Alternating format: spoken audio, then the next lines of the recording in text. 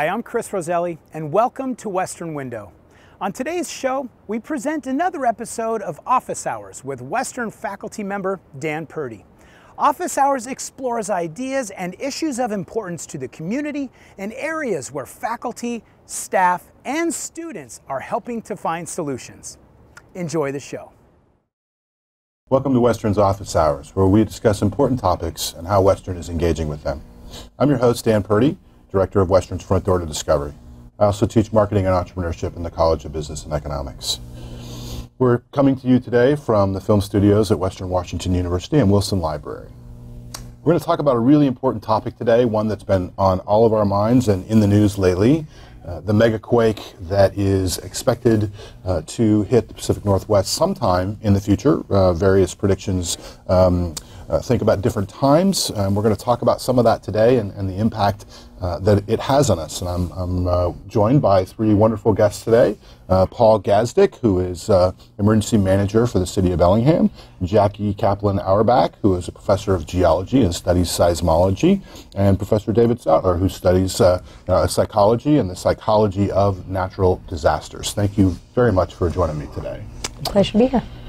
So let's start with, I guess, Professor Caplan-Auerbach, a simple, perhaps, question, maybe not as simple as we hope.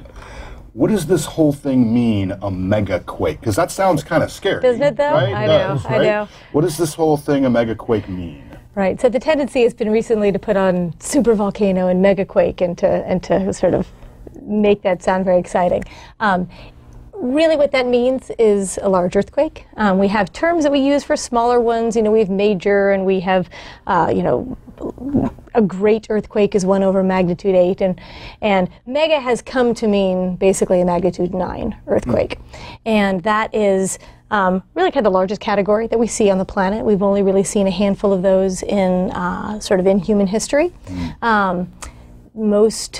There were several in the 1960s, and there have been several in the past couple of decades. So we've sort of been reawakened to that recently.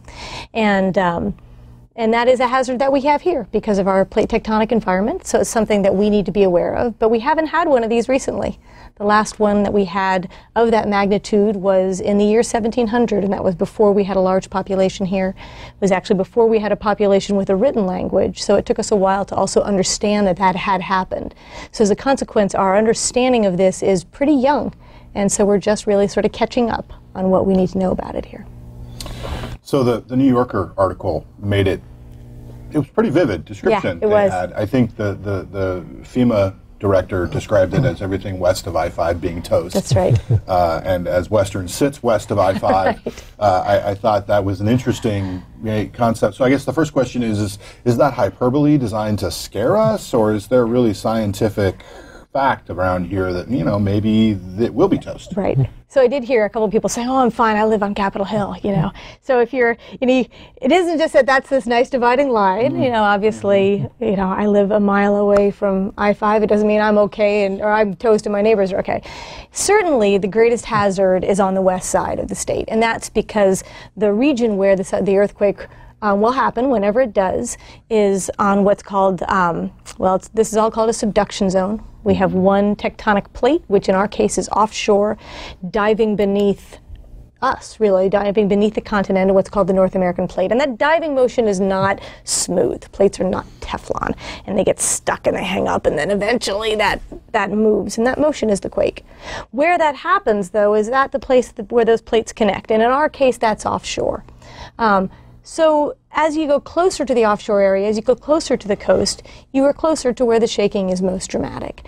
And so certainly the western side of the state is expected then to see more dramatic effects of it. It's also largely, where our population is greatest in many respects on that west side of I-5. And what's important here is this subduction zone is about 70 miles off the coast. Now, we have precedent of other subduction zones around the world that have let loose, generated a 9.1 magnitude earthquake off the coast of Banda Aceh, Indonesia in December of 2004, which created a devastating tsunami and earthquake. So the earthquake resulted in a tsunami as well. So you had impact on land from the earthquake shaking, but then you also had a very powerful tsunami that traveled across the Indian Ocean at about 550 miles an hour and killed about 250,000 people and left 2.3 million people homeless around the Indian Ocean. And so one of the facts that we need to keep in mind is it's not just the earthquake shaking here in western Washington that will cause damage, but it's also the tsunami.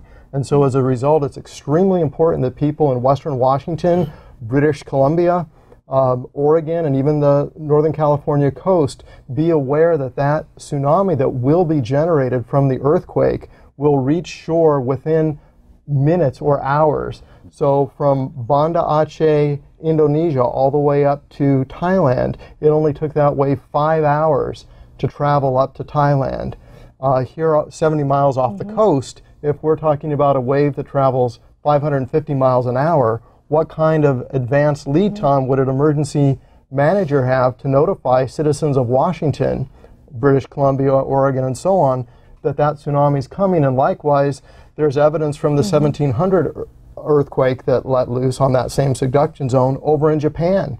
So other areas around the Pacific Ocean are at risk for the tsunami that will be generated off of our coastline. I was just going to jump in there too, and actually after that there was a lot, after 2004 there was a lot more money being funneled into the National Oceanic Aviation Administration to actually put in those buoys to be able to sense any of that going through. So that gives us a little bit more lead time, but obviously there's some other things that you should be looking for in a tsunami, like the sudden rushing out of water, those sorts of things that people can educate themselves now today, so that if there is no warning, they can have in the back of their brain, oh, this is where we need to get out now. Yep. And if I can just briefly build on that, one of the key lessons from the Indian Ocean tsunami was that people didn't recognize the warning sign. And I'm not talking about a siren, because sirens weren't in place. And let's say they didn't work, but you were at the coast. What's the one warning sign? And the one main warning sign is the receding of the ocean. It looks like an extreme low tide, even up to 1/4 mile.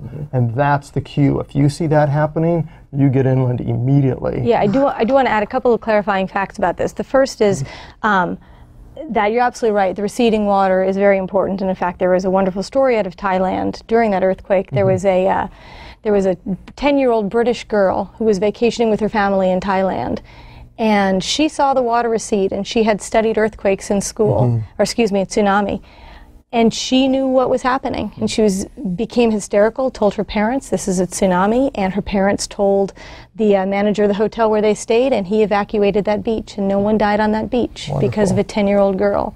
So that is very important. The caveat, though, two things is, at first, not all places will see a recession first. That tsunamis are sometimes heralded by a rise first. So simply waiting for that recession may not be the trick. And the second, when we talk about the sirens and what are called DART buoys, the deep ocean reporting of tsunamis, or deep ocean assessment reporting of tsunamis, those are buoys that can tell us when a tsunami is traveling across oceans.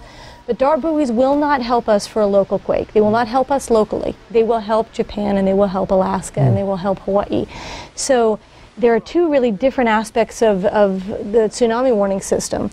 One is that the tsunami warning centers are really there for what we call teletsunamis, tsunamis that are traveling across oceans.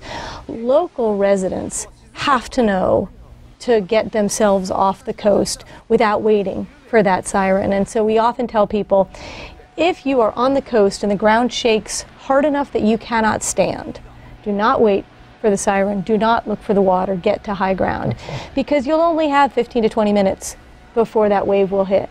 Now, the other important thing to mention is that's on the coast.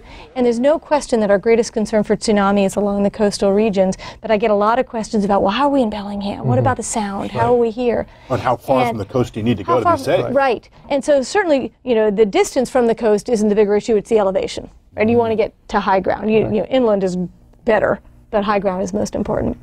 But once we start going down the Straits of Juan de Fuca and certainly into the Sound, there's a lot of sort of breaking up of that wave we anticipate from islands. Islands can also amplify it in some respects, but most of the models here, my understanding, says that it gets diminished. Right.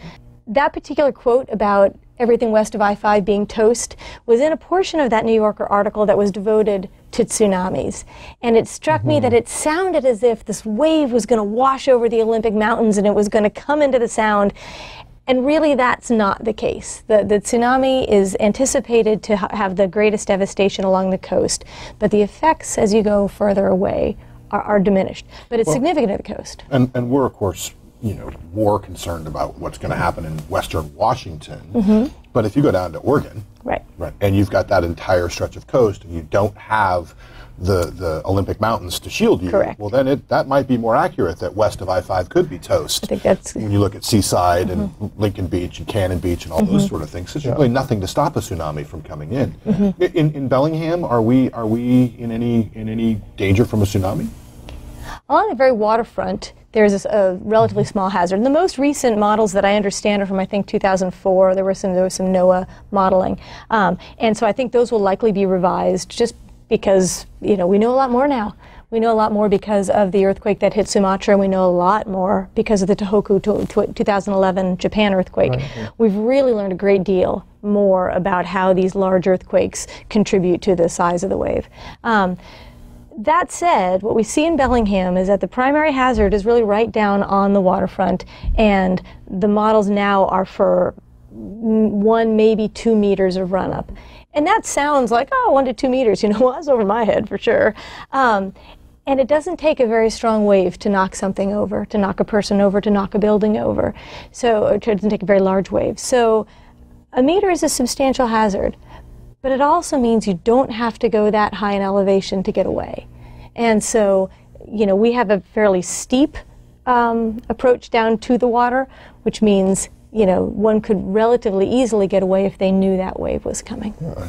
Now, Dr. Sattler, you've done a lot of work in preparedness. Yes. How do we prepare for something that almost seems like you can't prepare for it? Exactly. As we speak now, we have a beautiful image behind us and a just beautiful Mount Baker that we all love. Well, Mount St. Helens erupted, and Mount Baker may erupt sometime. Mount Rainier may erupt sometime, but when? Now, we know that chances are good that the earthquake will happen in western Washington. We just don't know exactly when. The problem from a psychological perspective is that every day we don't prepare, we almost get reinforced not to prepare the next day because nothing happened. And I think, one of the ways to look at this is, as children and as adults, we get immunizations for potential diseases. If you travel overseas, you might have to get immunizations for various potential illnesses from mosquitoes or waterborne illnesses. And that's insurance. We have insurance on our homes. We have insurance on our cars. Now, the government requires us to have insurance on our cars in order to drive, but we're not required to have preparation for earthquakes or hurricanes or tsunamis or floods or volcanic eruptions. That's a great question, Paul. You're working with the government, and not that you could just legislate things, but is there a reason that I mean, in Japan they legislate this sort of thing. There's training. There's all stuff you have to do with building codes. They're training kids on how to recognize tsunamis, how to respond to them. We don't do that here. Sure. And I'll speak to the efforts, I guess, of what we're trying to do, or I shouldn't say we, what the federal government is trying to do, is they actually have what's called a STEP program. So they go into fifth graders' classrooms and they talk about preparedness. So they're trying to get them at a younger age to kind of get that vernacular going. But I do agree. I mean, there should be some sort of regulation, something. I mean, we're standing, with our faces turning blue, trying to get people to prepare and understanding the psychology of if it's not happening, you're cashing in that day. I mean, that makes a lot of sense. And I'm not necessarily arguing for governmental regulation of this, that, there's some law that requires this, but what I am saying is that if you know that you live in an area that's prone to hurricanes, that's prone to earthquakes, that's prone to flooding, you need special education. So when I went to graduate school at Michigan State, I didn't know a lot about tornadoes.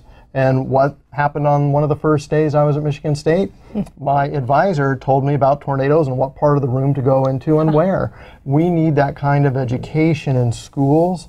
It needs to be consistent. So if it's a Red Cross program that could be brought into K through 12 and even at Western, so that people know what they should do, and as well as in the general community. One very simple thing to do is have your food and water on supply, on hand, and that will last for about a year, let's say, until the expiration date comes up. And just before the expiration date, consume the food and the water, and then replenish it. So if you can just get into a habit that, just like we have spring cleaning, let's say, and people go through their goods. What we do in my house, I have an emergency preparedness kit that's very much this kind of thing. We have food and water and many other items. But every year on the anniversary of the 1700 earthquake, that the last magnitude 9 to hit this area, which is January 26th, every January 26th we go in and we go through it to replace old materials. So if you can pick something, now of course, as a seismologist, I remember January 26th. Not everybody does, but you can pick something that's important to you and make it a habit. Well, that's the date then. Have Western Washington or have the state of Washington, have the schools, have January 26th as a emergency preparedness emergency kit renewal day. Yeah, but it's also important to be able to kind of alleviate some of those concerns, particularly for kids and for parents, you know, who wonder, to know kind of that we have a plan that we will follow. Kind of goes a long way to alleviating some of that terror that reading that article inspired in people, you know. You know, it's hard to anticipate what it's going to be like. You know, they can use the word toast, but what we're talking about is damage to infrastructure so that you won't have telephone. Cell phone towers will be out. Telephones in the home may be out. Cable's going to be out. Internet's going to be out. Those bridges on Interstate 5 likely will collapse. Even if a few collapse, that means that you aren't going to get goods, foods and supplies and tents and other necessities of life won't easily come in. And it's trying to understand what that post-disaster situation will be like so that all of us can take care of our families. The chance that government agencies or even disaster response agencies will be able to bring in the quantity of materials that are needed for so many people is very slim within the first few days when people need food and water and shelter and clothing. We all saw what happened in Katrina. And, that's right. And you know, Hurricane Sandy, and we're familiar with some of those things. And that's where some of that has changed too. I mean, you learn those lessons and you put that in an after-action report, and then you change the way that you're presenting it to local emergency managers. So now, what they used to do before Sandy is they would create a regional spot where they would bring the point of distribution stuff that they would need. And they realized in Sandy, those roadways and infrastructure is gone. So now they have the communities identify which areas that they would set up what are called CPODs, or community points of distribution. And it's a good area that everybody's familiar with, usually, you know, large like the Civic Center field or, you know, larger places. And then they drop those resources in. But you're right. I mean, having a plan in place for that first 72 hours is something that is, you know, basically essential for living in this area. So let's talk about that, the infrastructure. As I was trying to learn more about this in preparation for our conversation, I noticed, boy, there are a whole bunch of resources online. But if there is no online, how is that supposed to help you?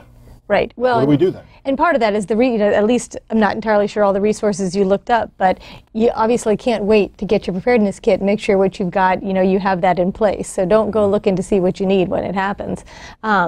So there is a lot of education that has to be done prior to the event, and I think that the internet is an extraordinary thing, and we're very lucky to have it. There's a lot of information online that leads us astray, but ultimately, if we're looking for information about this, we're probably going to be okay. But it has to happen in advance. It's just not the kind of thing we can be reactionary. So you could go to FEMA.gov, Federal Emergency Management Agency. They have a checklist. You could go to American Red Cross. They also have checklists, which will give you a good indication of the types of supplies you need on hand, how to protect your valuable documents, your insurance papers, birth certificates, passports, and so on.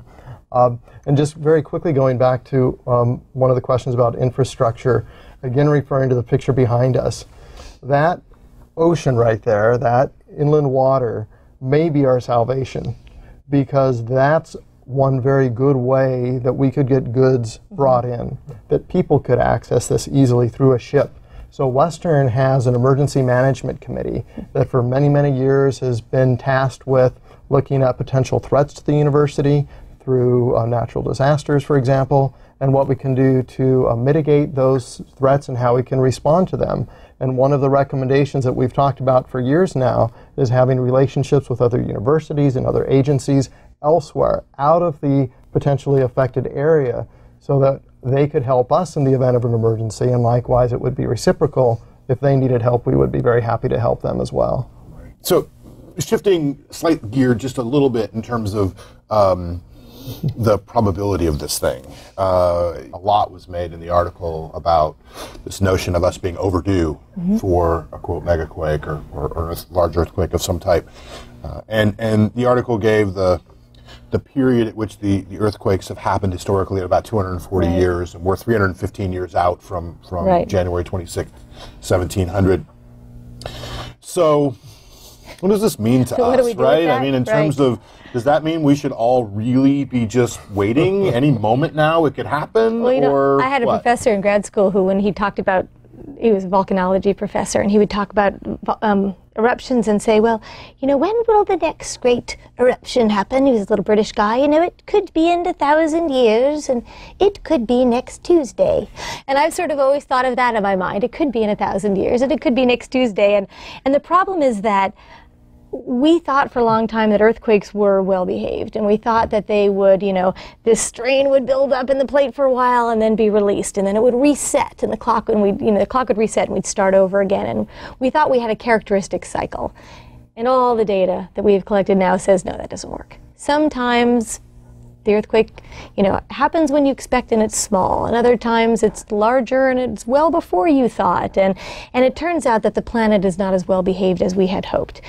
And so the idea of this being overdue it's not a word that we would use scientifically. So what we can say is that we have certain probabilities, but probabilities are also challenging because they're not a guarantee.